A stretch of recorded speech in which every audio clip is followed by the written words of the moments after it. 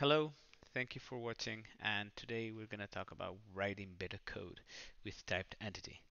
Before we dive in, I am Mateo. I work for Lullabot. We are Drupal agency. We work for large-scale publishers, and we offer strategy, design, and development services. And I go by EOIPSA. You can find me by that username in Drupal.org and in GitHub.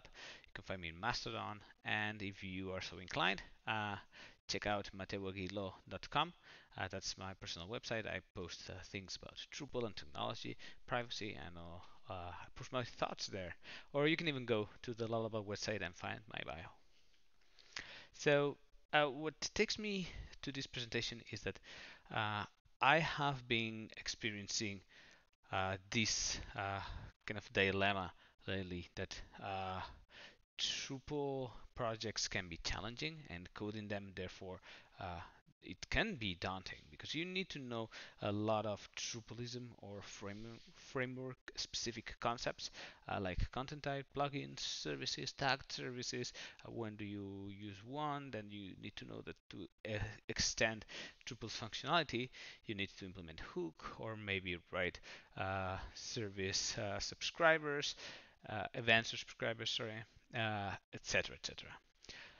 But we want to do uh, we want to get all that complexity, and especially in our business logic, we want to be able to do what we need. And this presentation is all about the business logic. So in your typical Drupal install, if the Acme Corporation was to come to you and offer you a project, and you were to help them carry on that project using Drupal, you would have a part of your code base being the framework, Drupal with contrib, core, etc., maybe some theme on it. And then you have your business logic, which is the logic that you custom build for your customer or for the business, right? And those are things that are typically not shareable, things that you wouldn't be able to carry around and from project to project. And as I said before, we want to do all that we want to own all that complexity because complexity is the feature. We are tasked to build complex systems for clients that have nuanced needs, and we need to translate that complexity in the business and how they operate into their digital properties. And that is a good thing.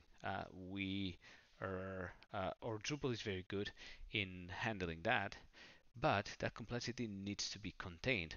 Otherwise, you may end up with a highly costly code base to maintain. So it takes a lot of money to maintain that code base because there is so much complexity and it's difficult to know what's going on. And I'm gonna propose that there is a better way to organize your code so it's more maintainable and therefore cheaper to maintain moving forward. And that is using a module that I wrote that is called typed entity. And so the idea is kind of goes like this. You, instead of putting all of your logic inside of a myriad of hooks, depending on what you want to do, uh, if it's altering a form, or it's maybe implementing a hook for access, or maybe you want to operate with something related to an entity inside of a service, you don't put the logic there in those places. You put it close to the entity. You create a class that represents an entity type and bundle. In this case, it's a node and it's of type book. And in there, you put all the logic that you need, right? And you can even work with relationships in there. And then you, instead of returning a node, you return one of these classes, like in this case, the author returns another class called person that is not exactly a node, but it contains a node. If you see like towards the top, uh, this class contains an entity. So and you operate on that. So all the business logic related to a book will be contained in this class. So anything that goes to an entity of the type node of the bundle book goes into here. And then in your hooks, services, plugins, whatever, you just call those methods, and your code is much cleaner. And so you know, with this just super simple 1 minute explanation, you can get the idea that you put all the business logic regarding to the book into the book class, and then in the service you put the logic that is pertaining to the service, right, and not to the book itself. So uh, another hint is that if you are accessing field data from anywhere that is not the book class or the whatever class, it's a red flag indicating that you need to put it in what it's called an entity wrapper. And bear in mind that this only applies to entities. That's why it's called typed entity. Uh, but even though this won't help you organize your code site-wide or all of your code, I would argue that entity types are the main integration point for custom business logic. So you are probably covered, I don't know, 80, 90% of the time with this approach with typed entity. So why entities? Well, entities have many responsibilities. We use them for many purposes, and that is good. We should keep using them in such capacities. We render them as content in the screen. We use them for navigation purposes to attach SEO metadata that is relevant for when we put the page in a browser, and we decorate those with type with uh, we add hints for decorative purposes. We use them to indicate that these and that entities should be grouped together when doing a listing. We use them to embed them in WYSIWYGs. We treat them in many different ways, and I haven't listed all of the possibilities that we can do. So it is this concept, it is not unique, and there is even a core patch that is aiming towards having, when you do node load 12, now you always get the node class, right? And that is independently of the type of the node, right? And with this patch will do, and it really looks like it's going to land, is that you will be able to specify, all right, for the type book, get this class, right? And when you do node load 12, it will return you an instance of that class. And that is exactly what the bundle override module was doing before. And by the way, seeking a co-maintainer. So if you are interested and want to step up, you can go to that ECQ and offer your help. The things that I don't like about that approach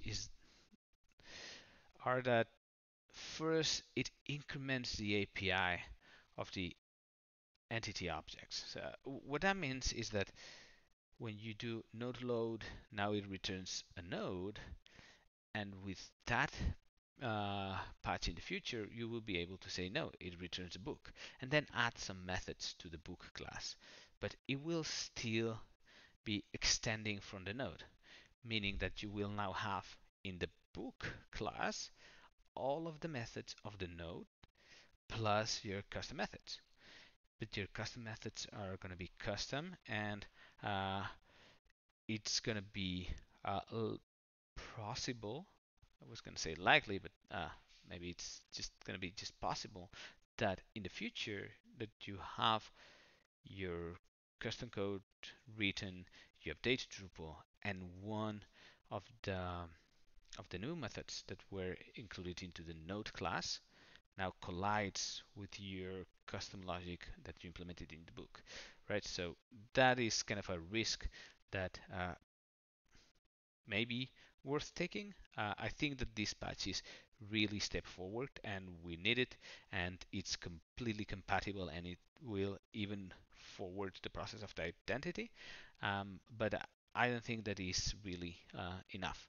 And extending the surface of the entity objects will also make testing more complex because you inherit all of the storage, all of the you inherit a lot of stuff with it. While if you just compose it with your entity, as we saw in the early example about the book class, that problem goes away.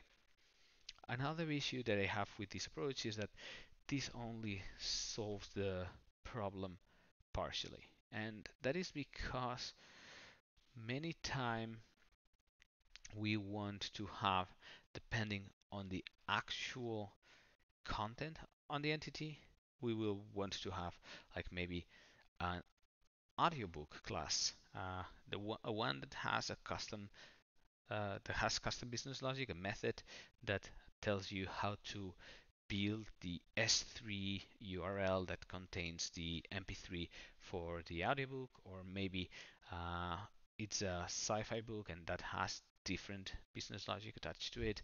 And yeah, that's something that this particular approach will not allow, while temp entity fosters or encourages you to go with those patterns.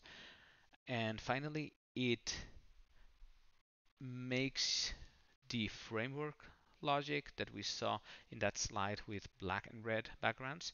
It makes the framework logic bleed into the application logic, and that is breaking the separation of concerns, and it's a problem because now you're carrying around all this complexity that comes from the framework that should be tested there and should be left alone. It's now in your application code, and you somehow own part of that complexity. And that doesn't make your code more maintainable.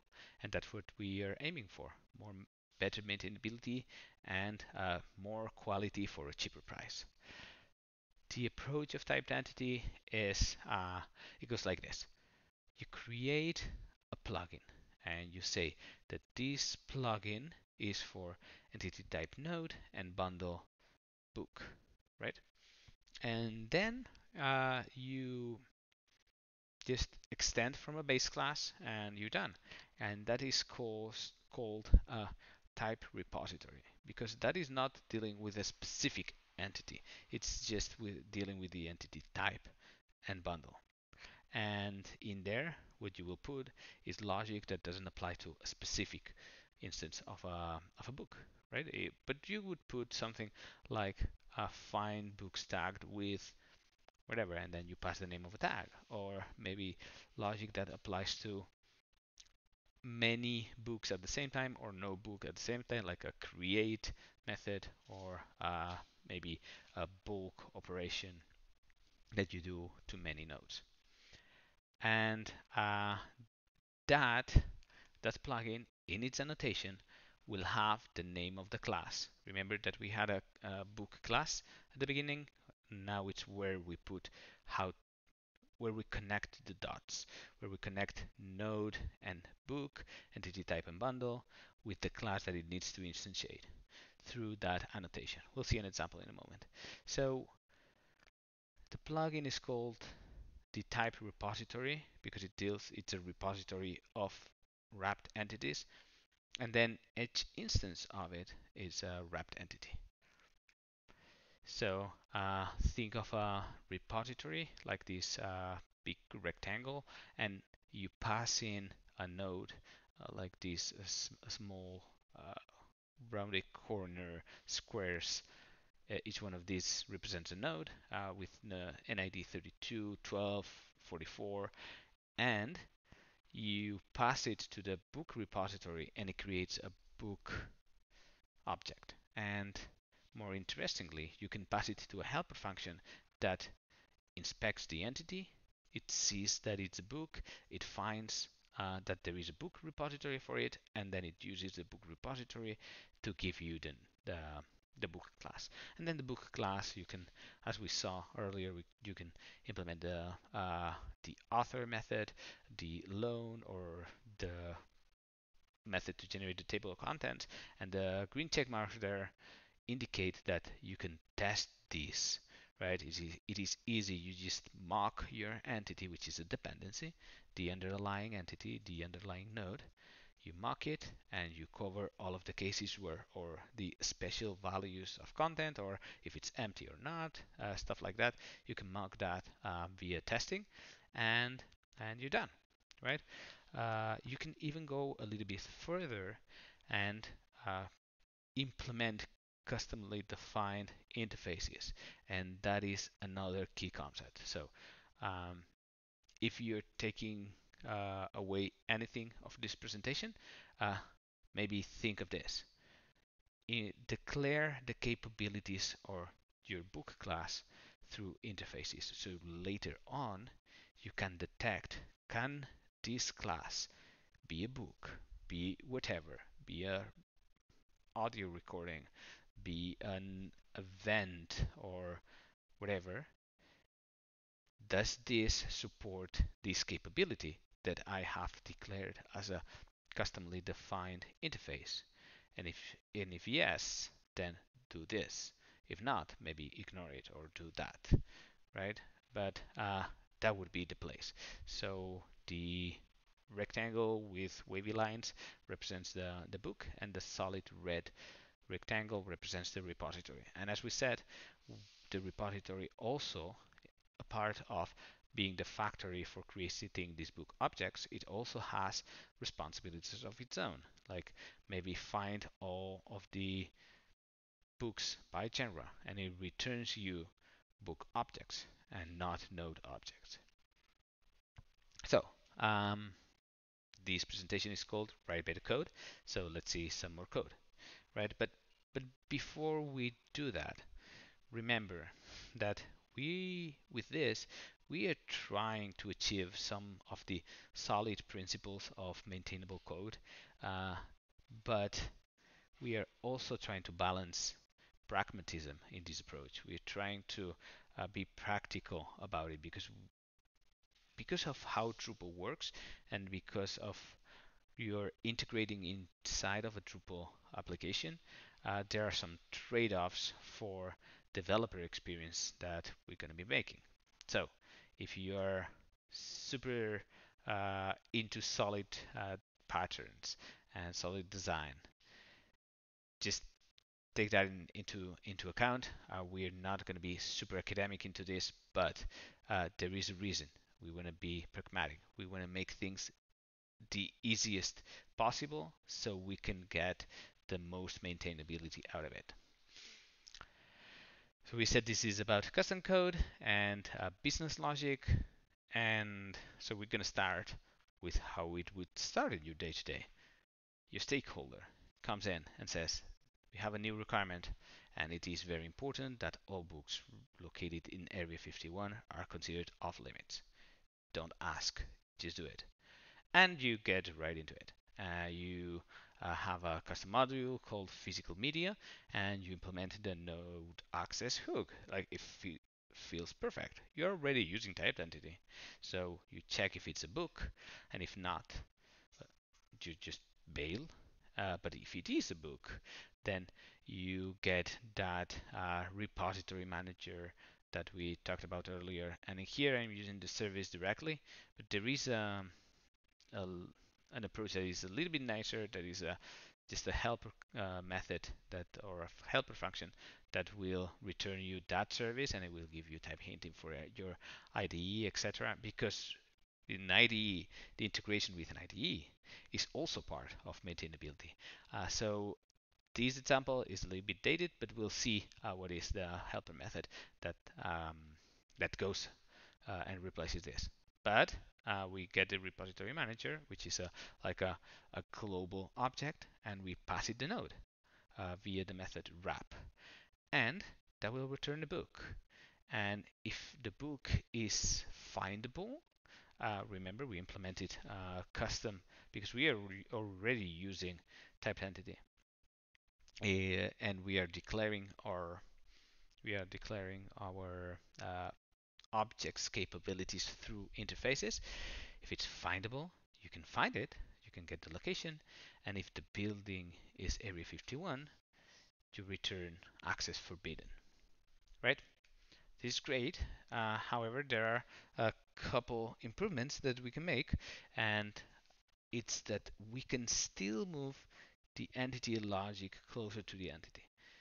In this approach, in this hook implementation, there is still stuff that is specific to this client or this ticket or this business need, right? And we have logic about book, right? We said that we are declaring our object's capabilities, so we can detect in the future things like if an object can do this and that. So let's leverage that, and instead of talking about a book, let's talk about objects that can be checked for access, right? That would be more generic and more pertaining to that particular hook. And then um, another thing that would give a hint is the string Area 51, right? That is super specific about this project, and it doesn't need to go into, we don't want our business logic scattered throughout our code base. We want it contained, right? And what we can do is we want to aim for a hook implementation that looks more like this. And in here, I'm already using that helper function that I told you, typed entity repository manager, which will return the same service. So we wrap it, we wrap the node. We here and we're not checking if it's a book or not. We're just wrapping it. And if there isn't a plugin for whatever that node is, if it's a book or if it's a whatever, if there is not a repository, we return access neutral. But if it is, we check, does this object, this wrapped entity, support checking for access? If so, check for its access. If not, return access neutral.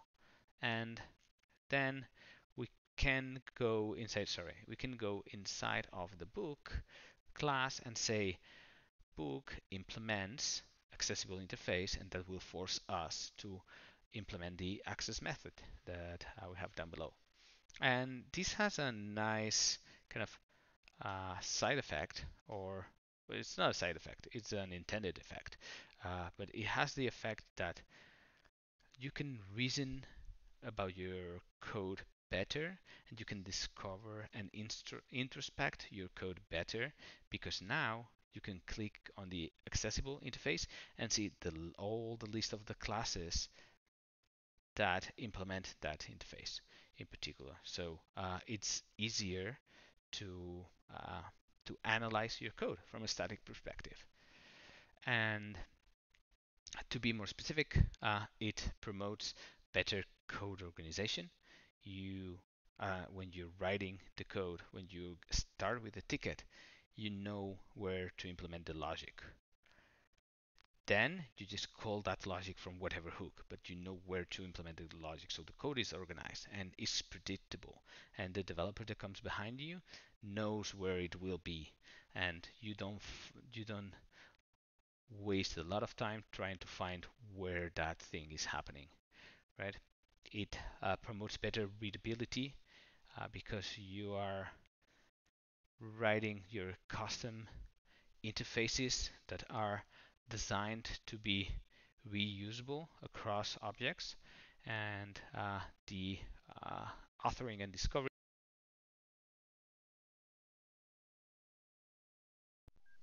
Sorry. The authoring and the discovery, I already talked about that. The class testability, uh, we mentioned that uh, in a in the earlier slide.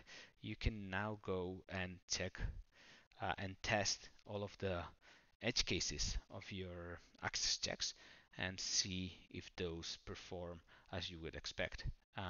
It also improves the static analysis, which kind of piggies back on the discovery um, and it furthers code reuse. So how does it work? Because we are here probably we are all developers that want to write better code. And if you're like me, to fully understand the concept, I want to learn how it's built. So let's take a look at that. Just a sec.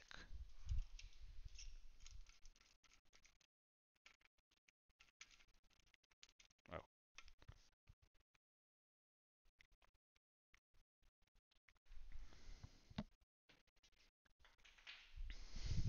all right. We said repositories are plugins, so this is the plugin. You just put the annotation name, the type repository, we specify, very important, the entity type ID and the bundle. And then you have a key called wrappers. And it has an annotation with class with variants. We'll see in a sec what that means. But the important part is that the fallback here, it has a reference to the book class that will contain all the business logic that applies to a single book instance. And that's pretty much it. Then you can start implementing the business logic specific for the repository. We said find by tags and the book operations, etc. Uh, but as you saw earlier, we often attach special behavior or business logic to entities with certain data or that are specific or special in a way or another that you don't have a way to uh, encode statically. Things that depend on an editor filling out certain forms, certain fields in a certain way. Uh, I know, maybe calling an API. What if we want to add business logic that is specific to books that are bestsellers, but you only have selling data from an external API, right? Um, that would be like an uncommon case, but still something that you might need.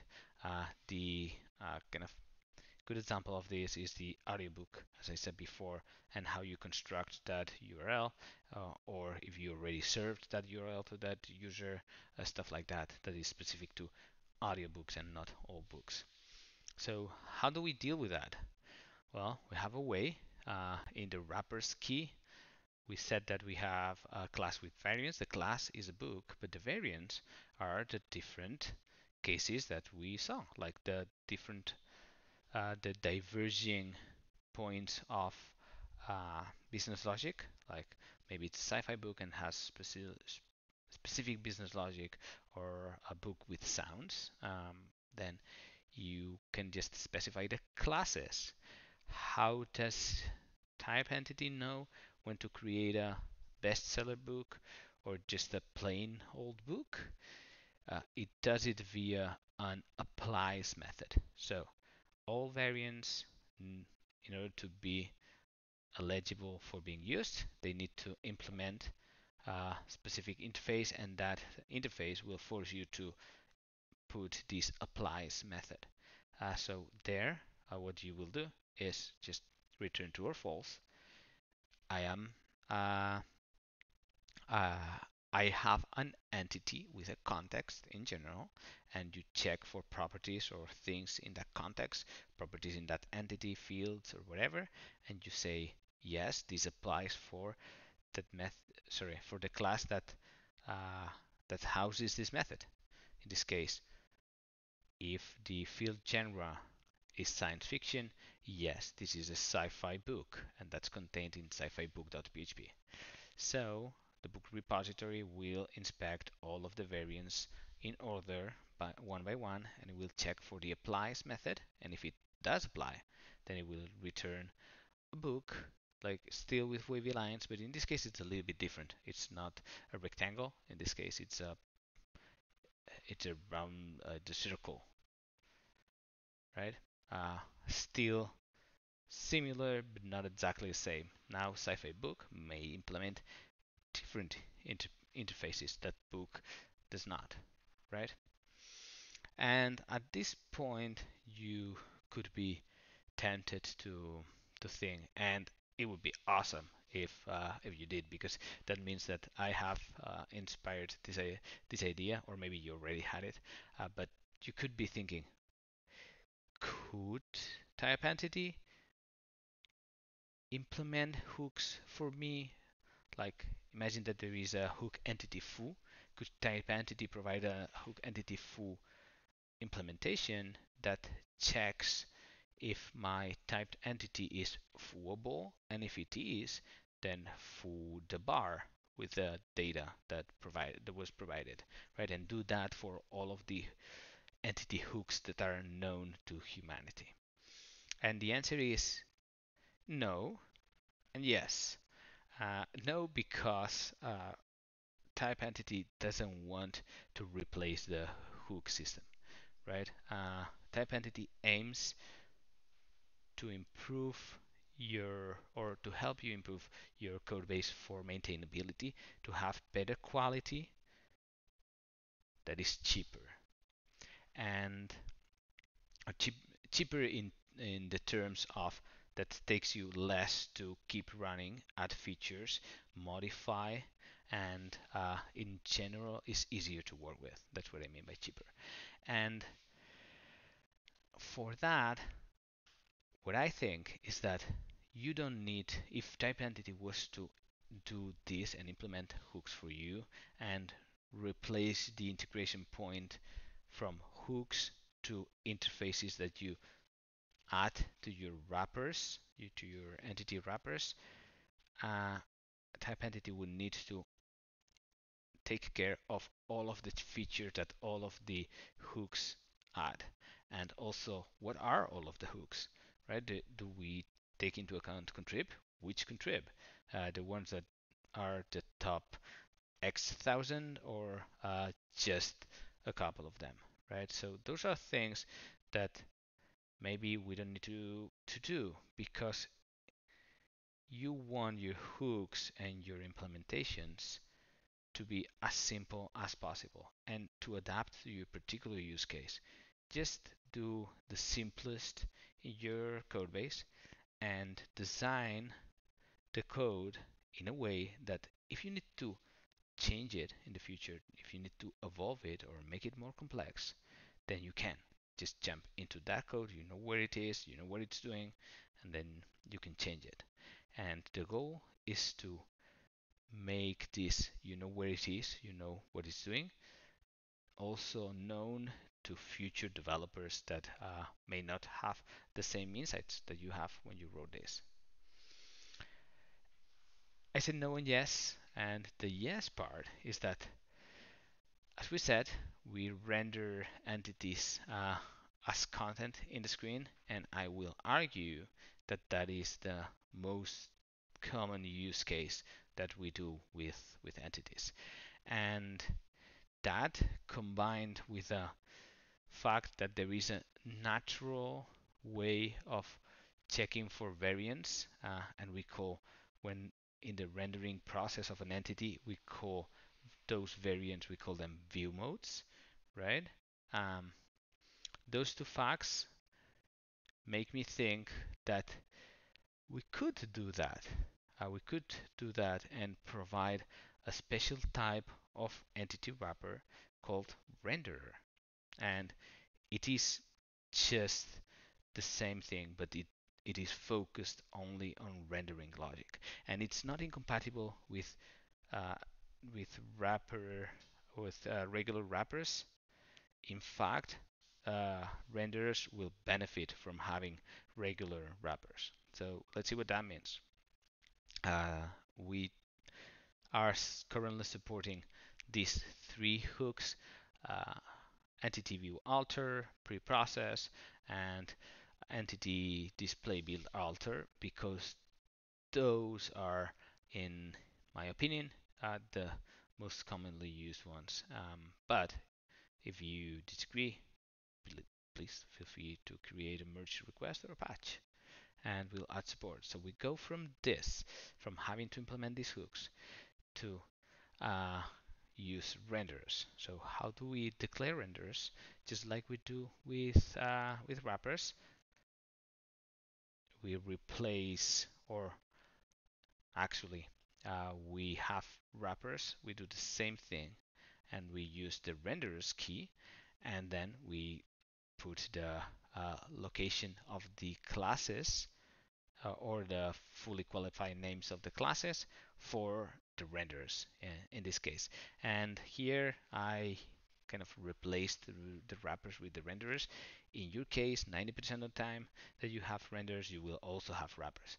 But I wanted to show how this changes very little.